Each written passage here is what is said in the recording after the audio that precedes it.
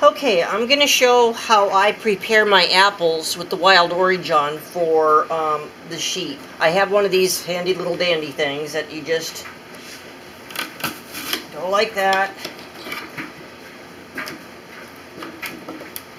poke them through, then I have my knife, cut each one in half.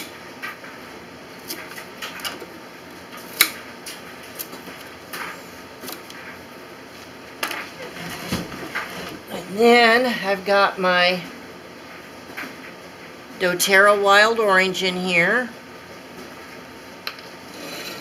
my stainless steel bowl. Try not to use plastic with the essential oils because it can ruin your plastic bowls. And then, let's see if I can see from one drop. One drop.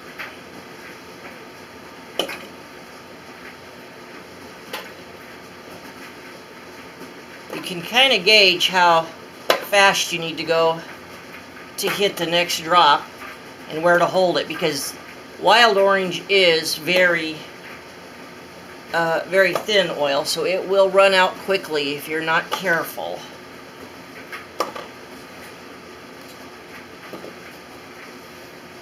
And each apple gives me 18 pieces.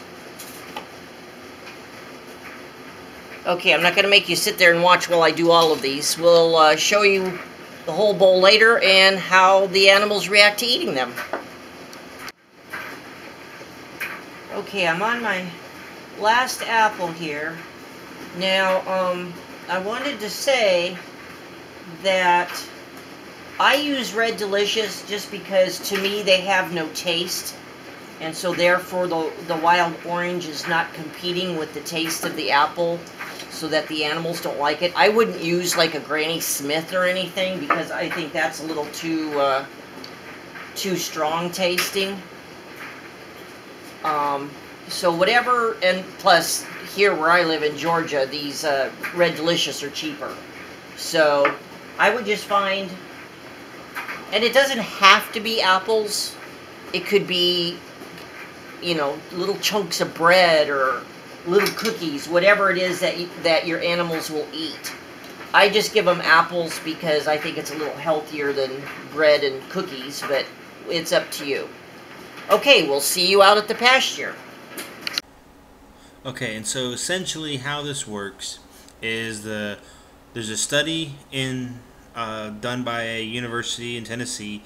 The link to that article is in the description below, but they did a study where wild orange essential oil does nothing to the host, that does nothing to the adult parasite in the sheep or livestock, but it disfigures their eggs to where like 99.9% of the eggs don't hatch, or if they do hatch, they're disfigured and they die.